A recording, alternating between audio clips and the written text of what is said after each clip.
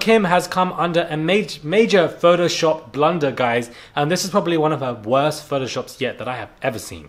Hey guys, it's Murad Murali. Hopefully you guys are all doing well today. Back at it again with another video. If you have not subscribed, guys, it is what?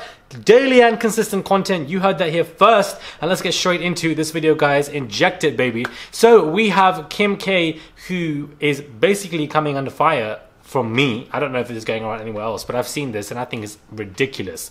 From her worst Photoshop blunder yet. So these girls are still out here literally editing and faking everything they put up on Instagram, whether it be using Facetune or or using I don't know what app, or even editing live videos, editing normal videos and stories, whatever they want to do, creating this fake reality, and it's absolutely pathetic because you don't look like that in person. So what kind of message are you sending to your own children? You know, let alone yourself and whatever the hell you're doing.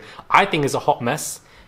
Look at her leg, guys. Look at her damn leg and look at how she messed it up so badly. Whoever did this Photoshop for her is getting fired because you as Kim K cannot be that dumb to put up something like this when you've tried to change your body so many times. And I just think this is one of the worst Photoshops I've ever seen from her. And if you look at the other pictures, even they look a bit messed up. The legs look a little bit skinnier to give her that weird hourglass figure. This isn't even your figure in real life. What are you doing?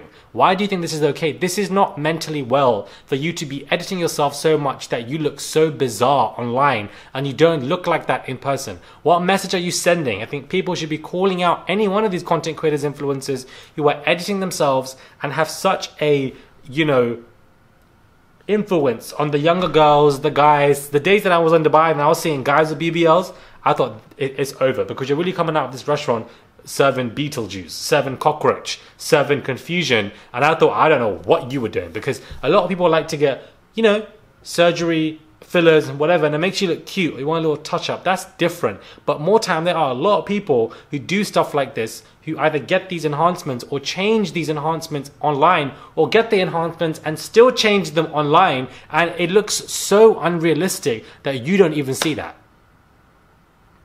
It's like creating the body dysmorphia and then also being affected by the body dysmorphia.